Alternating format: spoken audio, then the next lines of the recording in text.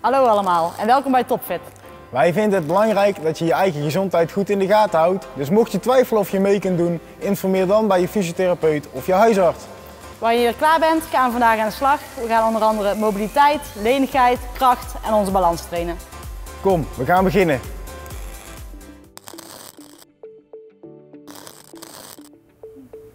Het rollen met de schouders. We gaan weer met onze voeten op schouderbreedte staan. We houden onze armen langs ons lijf en vanaf die positie rollen we met onze schouders naar voren. Voor de rollers onder ons moet dit een hele bekende beweging zijn. En hetzelfde doen we vervolgens met de beweging naar achter.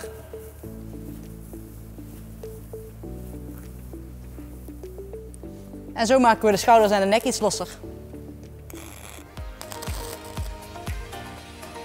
Oké, dan gaan we rollen met onze schouders. We beginnen aan de voorkant.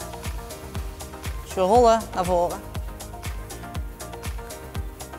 Mocht het rollen van je schouders nou moeilijk gaan voor jou, trek dan alleen je schouders op. Vervolgens doen we hetzelfde, maar dan de andere kant op.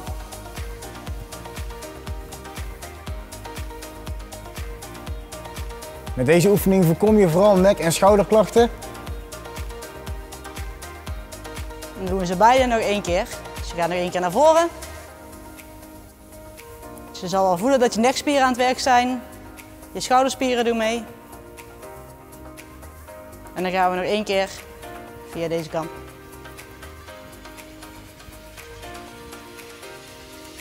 Yes, en dat is hoe we deze oefening doen. Top! Het zwaaien van onze armen, om onze schouders alvast wel los te maken, doen we als volgt. We gaan met onze voeten op schouderbreedte staan, iets door de knieën en vanaf daar maken we grote cirkels naar voren. Deze oefening kun je natuurlijk ook prima zittend doen. En als je in een rolstoel zit, zorg dan dat je rolstoel op de rem staat voordat je begint. En dan doen we vervolgens hetzelfde, maar dan naar achteren. Zodat we ook nog wat achterkantschouders meepakken. Ik vind dit zelf de ideale oefening om te doen voor of na een goede workout. En zo zijn je schouders alweer wat losser.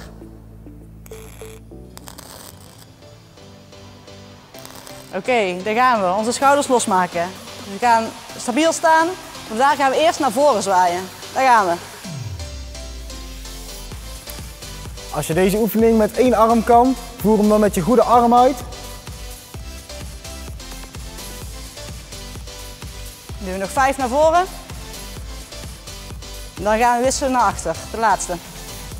Dan pakken we hem van 4, dezelfde beweging, maar dan naar achteren.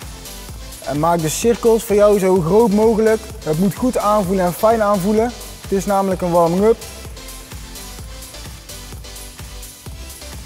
3, 2, yes, dat was hij. Bij deze boxvariant draaien we in met ons bovenlichaam terwijl we naar de zijkant stoten. Dus je gaat weer recht staan met je voeten, boven schouderbreedte, zakt iets door je benen heen en je gaat vanaf deze positie naar de zijkant stoten. Kijk je stoten goed na. En als je in een rolstoel zit, ga dan recht tegen de rugleuning aan zitten en hou je voeten onder je knieën. Dan draai je met heel je bovenlichaam in. Dan doen we nog 2. En dat is deze boxvariant. Oké, dan de boxvariant waarbij we gaan indraaien. Hou onze handen voor ons gezicht en we gaan eerst 10 keer naar rechts. Daar gaan we. Stoot krachtig uit.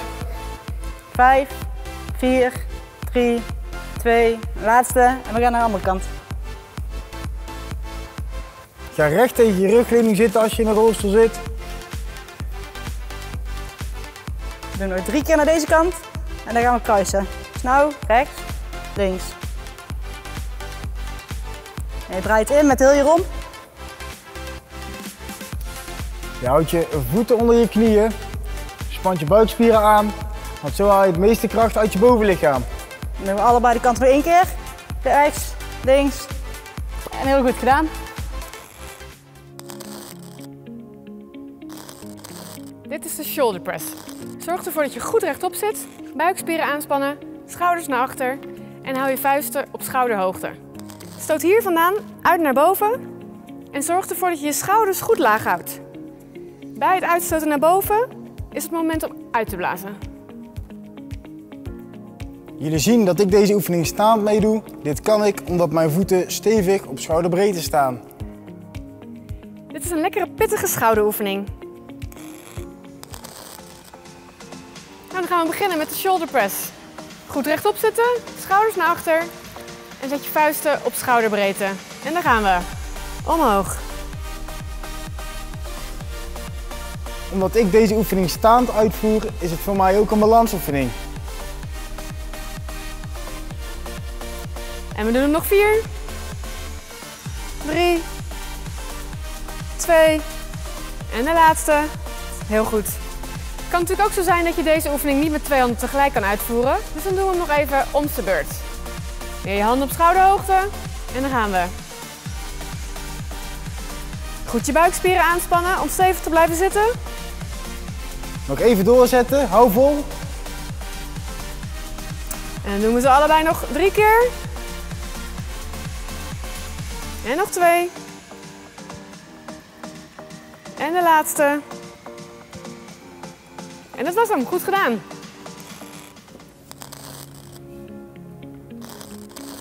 De lunges. We doen deze om onze bovenbeenspieren te versterken.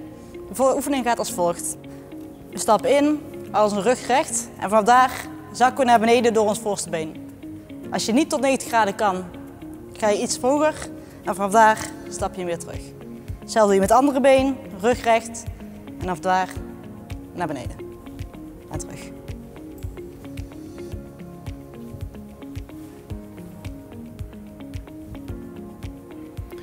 Het kan natuurlijk zijn dat je deze oefening niet kan, omdat je in een rolstoel zit of moeilijk ter been bent en weinig kracht in je benen hebt. Maar daar hebben we een alternatief voor. Pak dan de leg extension. Dit ziet er zo uit. Je strekt je been uit voor zover voor jou mogelijk is. En je zet hem terug. En dan pak je ook de andere kant mee. En mocht deze oefening voor jou moeilijk gaan, dan til je je knieën op.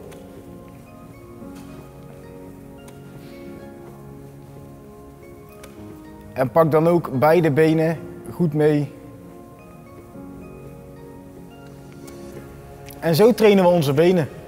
En dit zijn de bewegingen waar je uit kan kiezen.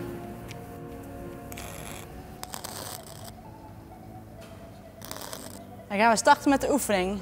Dus we gaan stevig staan. Dan gaan we eerst met deze kant beginnen en vervolgens gaan we naar de andere kant over. Daar gaan we. We stappen in. En dan gaan we terug naar de plek. We doen hetzelfde met het andere been. In. En weer terug naar de plek. Doen we nog een paar herhalingen. Als je in een rolstoel zit of je voert deze oefening zittend uit, pak dan uiteraard de leg extension. En mocht je maar 1 been kunnen gebruiken, dat is geen enkel probleem, pak dan je goede kant. Voor de mensen die de lunge doen, zorg dat je je rug recht houdt en je buikspieren aanspant. Ga als je dit zittend doet, goed tegen de rugleuning aanzitten. Dan kan je alle kracht uit je benen halen. Dan doen we allebei de kanten nog 1 keer. Yes, heel goed.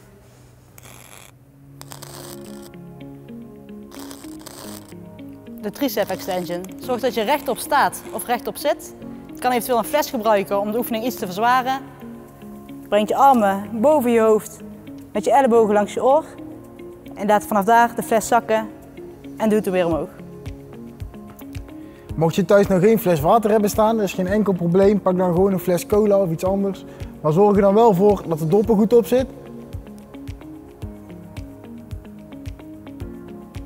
Yes, en dat is hoe we de triceps trainen.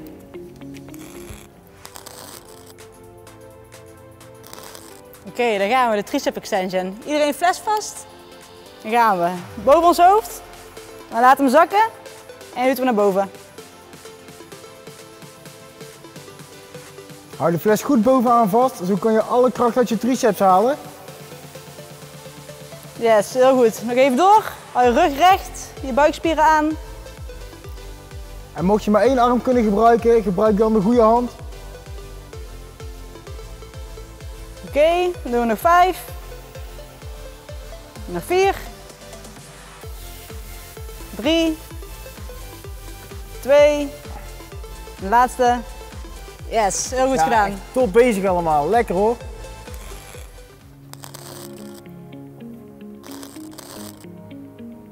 Het rekken van de tricep. We zorgen dat we recht staan, borst vooruit, kin omhoog. We brengen de arm naar boven en de elleboog pakken we vast. En als we de elleboog vast hebben, trekken we die iets verder door naar beneden, zodat de rek op je triceps komt te staan. En voor de personen die deze oefening zittend uitvoeren, ga goed tegen je rugleuning aanzitten. Hetzelfde doen we aan de andere kant.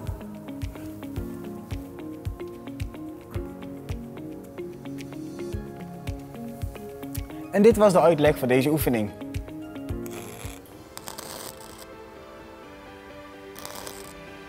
Oké, daar gaan we. Ga klaarstaan, borst vooruit, arm boven het hoofd en de andere hand naar de elleboog. Blijf erop letten dat je je elleboog goed doortrekt. Nog even vasthouden. Dan gaan we vanaf daar wisselen naar de andere kant. Als ik een goede workout met mijn armen heb gehad, dan pak ik deze ook altijd even mee. Worden de triceps lekker soepel van. Dan wisselen we nog één keer naar de andere kant.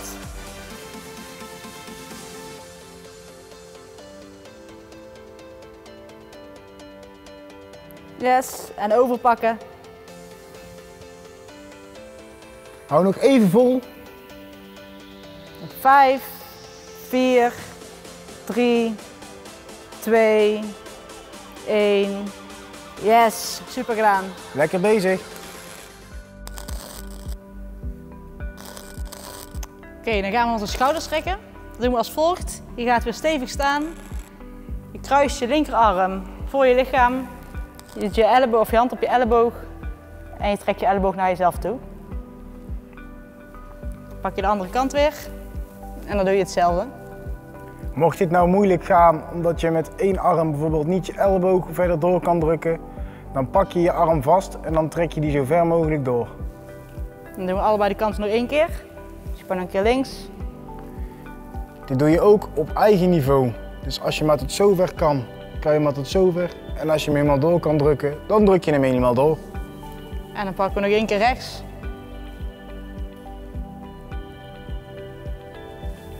En dat was het trekken van de schouders.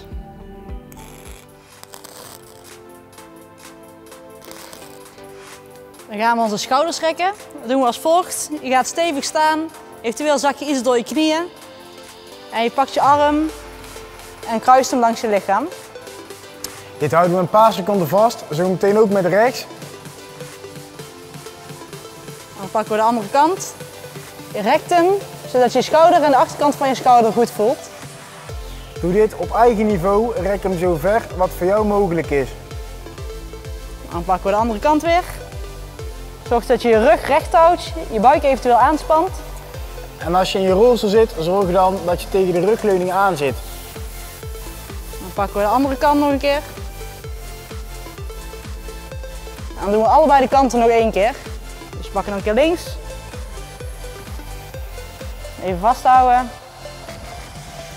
Pakken rechts.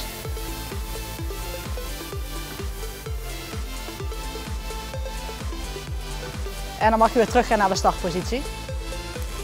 Helaas, dat was hem alweer voor nu. Goed dat jullie keken en laten we samen topfit worden. Wat vind jij van TOPFIT? Laat je reactie achter onder deze video.